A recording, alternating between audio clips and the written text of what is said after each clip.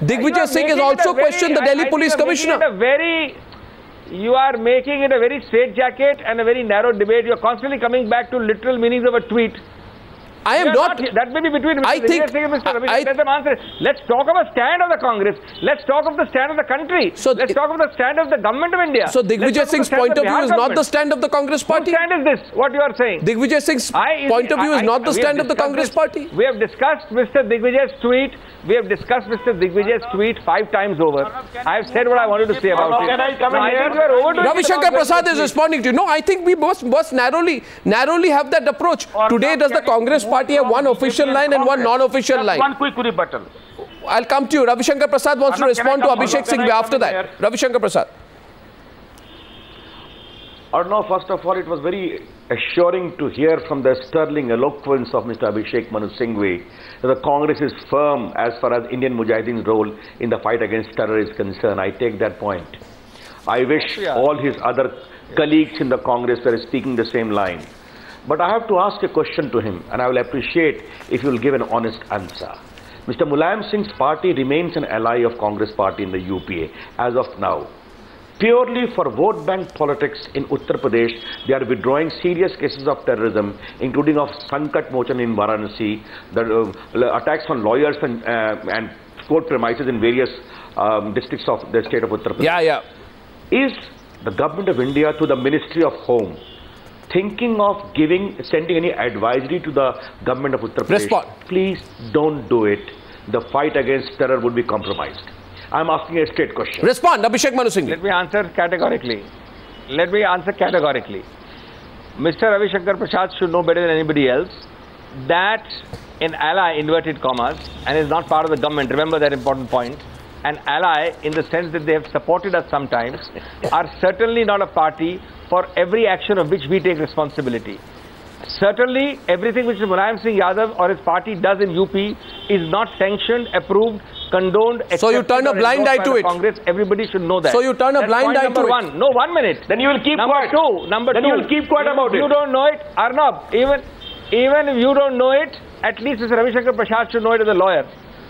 Withdrawal of a case under a provision called 320, 323 of the Act is purely a state issue. Where is the question of us even knowing about it or doing anything about it? Yes. Or no, what are we talking about? Issue of terrorism or legalese? Whether it is a... Come on, Abhishek. Issue of terrorism and national security or legalese? Dr. Please, for heaven's sake, you are talking to the nation. Dr. Singhvi, thank you. Dr. Singhvi, tell me one comment. You are twisting and...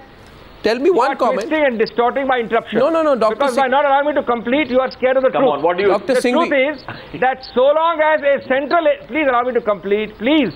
So long as a central agency is the prosecuting agency, and the central agency like the CBI is withdrawing the case, please ask us. Okay. We don't know which case you are talking about. Tell me. If Mr. Mulayam Singh is withdrawing a case against send an advisory from the Home Ministry. I can't be more clear than that. NIA is also investigating there. But the Sankat Mochan is also by the central agencies. Facile. Please send an advisory from the government of... You do not know enough about politics to suggest. Government of India, Ministry of Home. If you suggest in politics... I am not politics.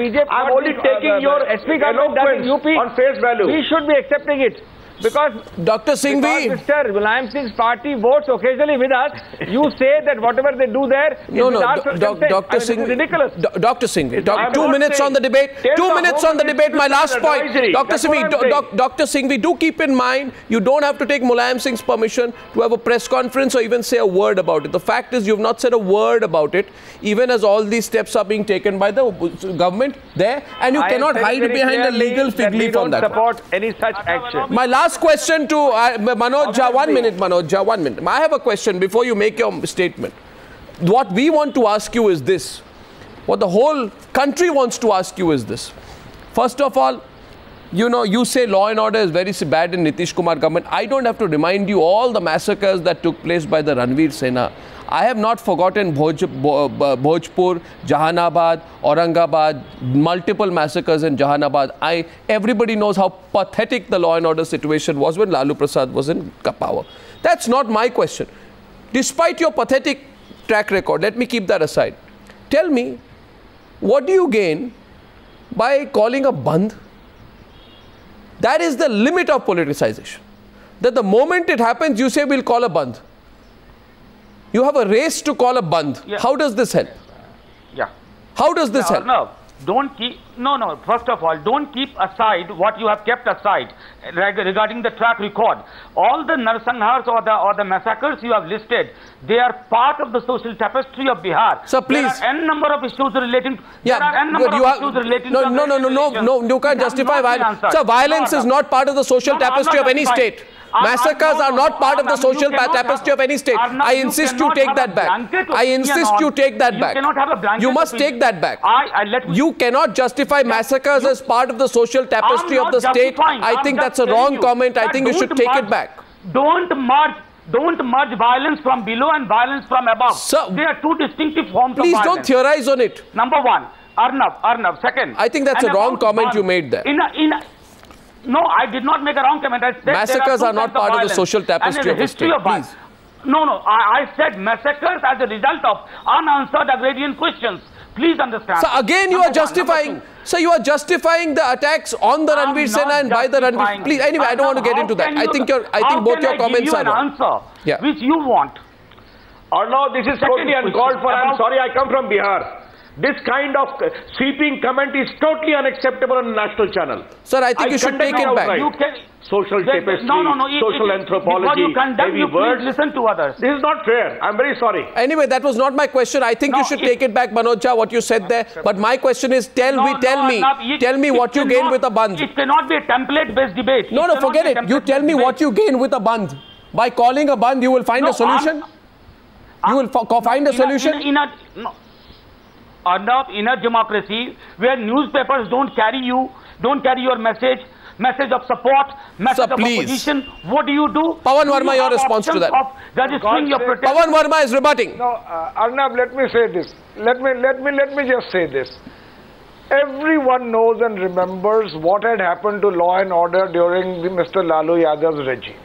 If there is one tangible benefit that the Nitish Kumar government has secured after 2005 is the return of some form of law and order.